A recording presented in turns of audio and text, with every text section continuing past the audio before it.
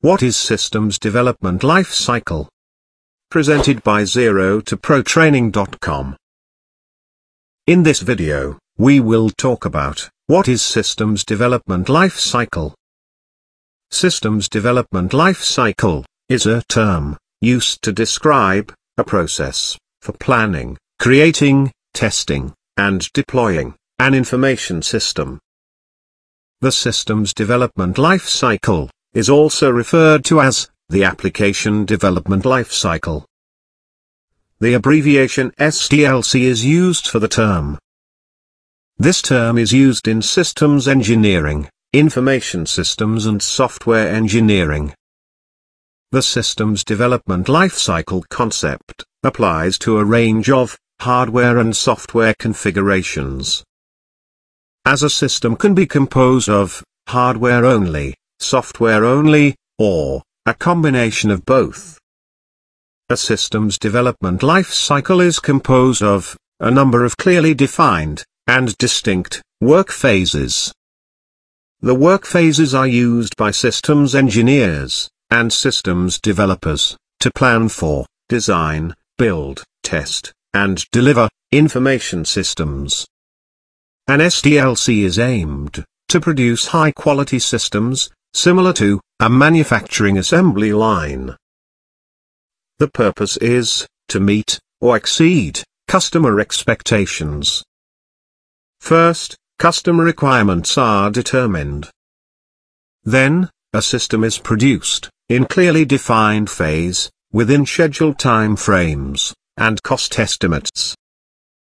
Computer systems are complex and often link multiple traditional systems, potentially supplied by different software vendors.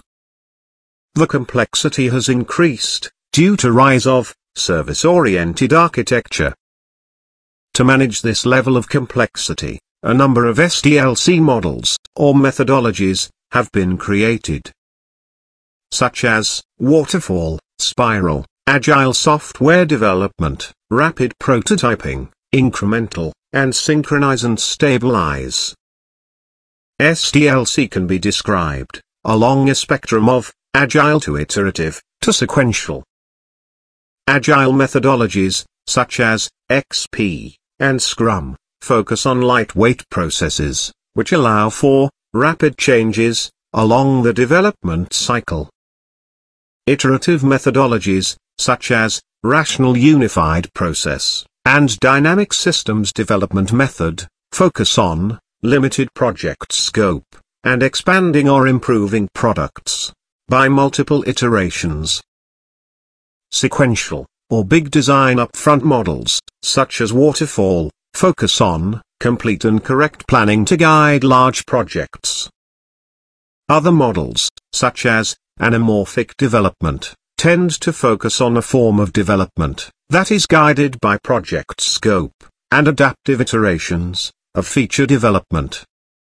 In project management, a project can be defined both with a project life cycle and a systems development life cycle, in which slightly different activities occur. The systems development life cycle originated in 1960s to develop large-scale functional business systems. Ever since, the traditional life cycle approaches to systems development have been increasingly replaced with alternative approaches and frameworks. Thank you for watching. For more videos, please visit ZeroToProTraining.com.